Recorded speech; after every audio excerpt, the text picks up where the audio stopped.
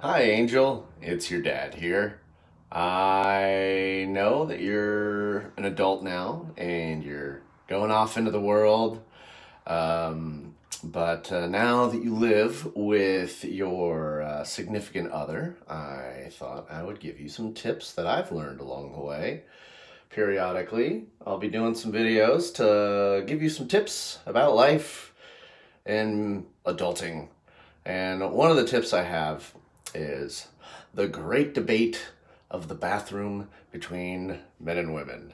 You see, women usually, uh, they don't like it if men leave the toilet seat up, which is very easy for us to do because, half the stuff we do doesn't require us to sit down and the other half does. And then, you know, you gals always have to sit down. So, you can blame genetics on that. Mother Nature was unfair on that one, but I have an idea for the solution so that girls and guys don't fight about the toilet seat being down. Just always make sure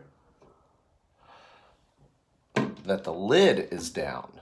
See, if the lid is always down, the seat will always be down. And I have a very good arguing point for this. So there's lots of things that can fall into the toilet if you don't have the lid closed, like your toothbrush.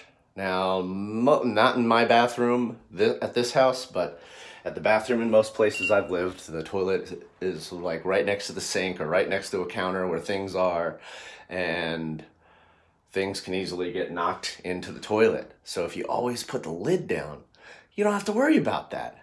So if both guys and girls are always making sure the lid is down, then there's never any reason to argue. See? Problem solved.